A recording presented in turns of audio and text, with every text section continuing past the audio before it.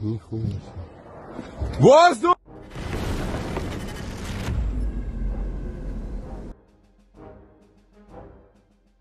Ukraine just hit another Russian base, and we have the photos and videos of the consequences of the attack. As a result of a powerful explosion in Yuryevka, near Mariupol, the base of the occupiers was destroyed. As a result of the arrival on the enemy base, up to 100 invaders were destroyed. A column of thick smoke was seen by residents of all surrounding settlements. According to Andriushchenko, the British Storm Shadow missiles worked out. Video apparently showing the attack on troop concentrations in Yuryevka. Ukrainians have plenty more Storm Shadows, by the way.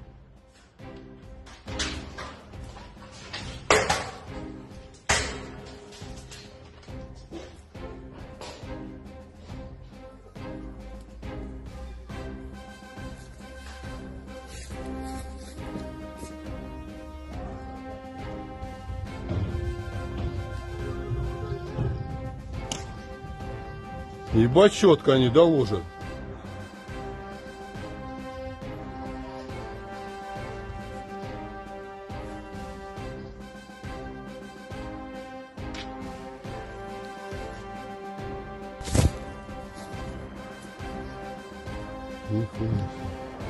Воздух! Unknown flying object in Ilyinsky, Krasnogorsk region, Russia.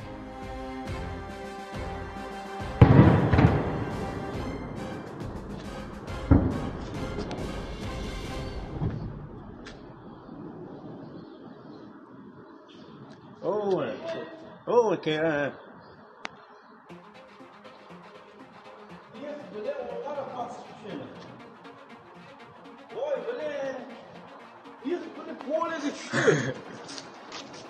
Их, блядь, я ладно. Ну, вот я, смотри.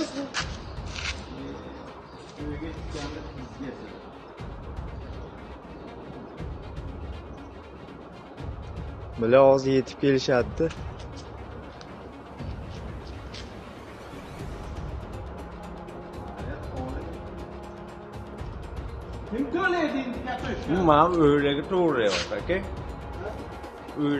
And I can't stop laughing. Chechen TikTok battalion is planning to take Kryvyi Rih. We attack here and here. Там находятся именно те, которые нам нужны. Именно вот отсюда и вот отсюда можно начать работать по Кривому Рогу. In the vicinity of Kreminna, recon units of the 25th Brigade and artillery units of the 40th Brigade discovered and destroyed a Russian MT-LB.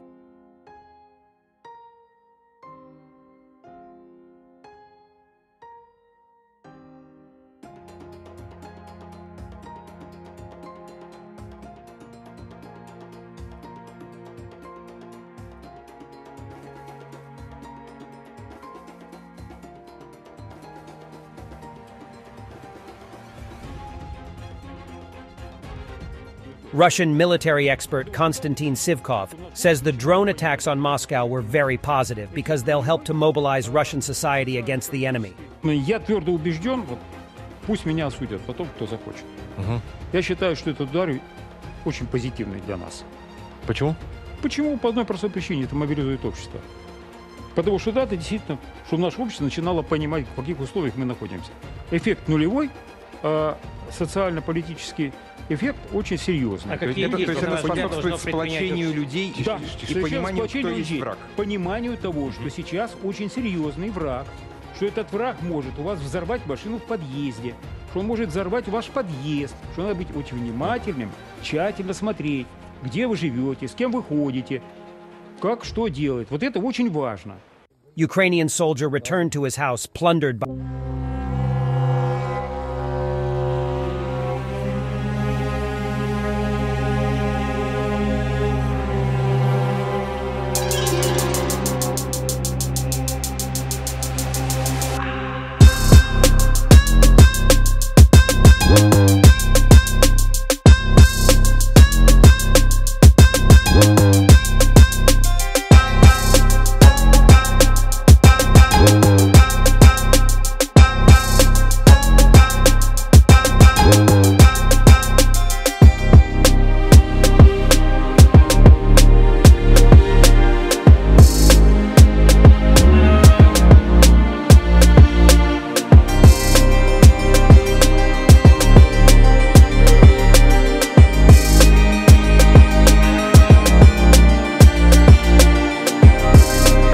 self-propelled anti-aircraft gun Gepard is warming up before another Russian drone attack on Kiev.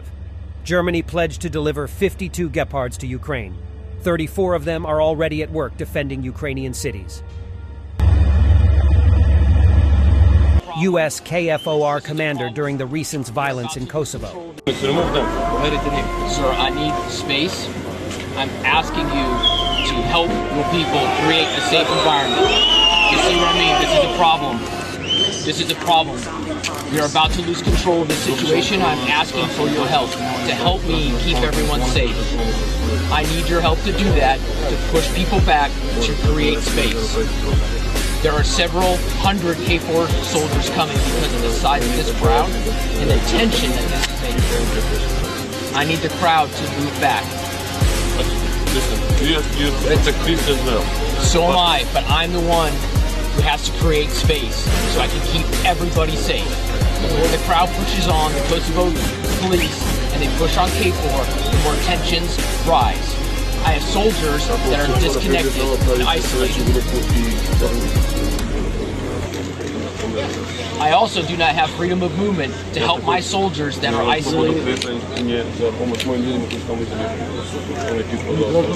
I have soldiers back there surrounded by the crowd, and I need to be able to work and communicate with them. And to do that, I need space to create safety. This is how animals react on Russian shellings.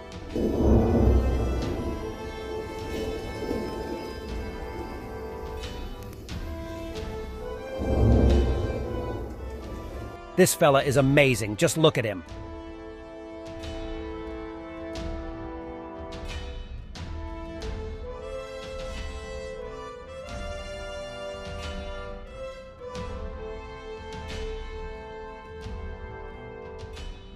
The U.S. Air Force released a video of a Chinese Air Force J-16 fighter performing an overly aggressive maneuver in front of an American Boeing RC-135 reconnaissance aircraft.